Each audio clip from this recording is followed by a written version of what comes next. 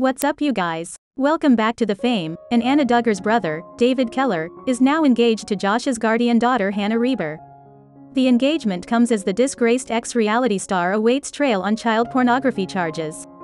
David made the announcement on his Instagram, which was previously currently set to private, however, now is inactive.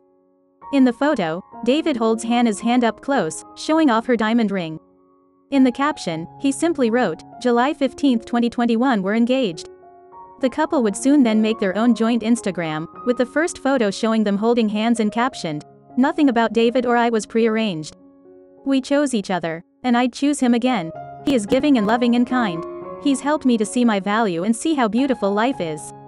I haven't always felt valued or seen. It's overwhelming. It feels a lot like God's love." Just last month, David revealed that he was dating Hannah, writing alongside a photo of his now fiancée, "Hey everyone, I'd like you to meet Hannah Reber. I have really enjoyed getting to know her.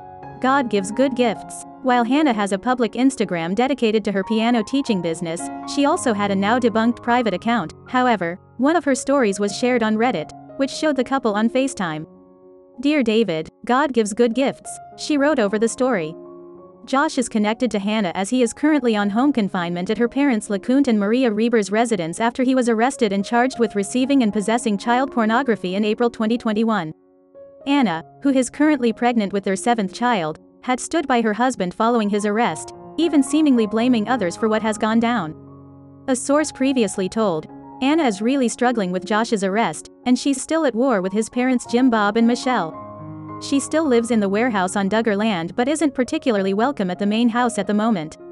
She has been pointing the finger at everyone else for what has happened to Josh. She's falling out with family members and isolating herself." Right now, you guys, I want to know what you think about this news. Share all your thoughts in the comment section below. Bye guys.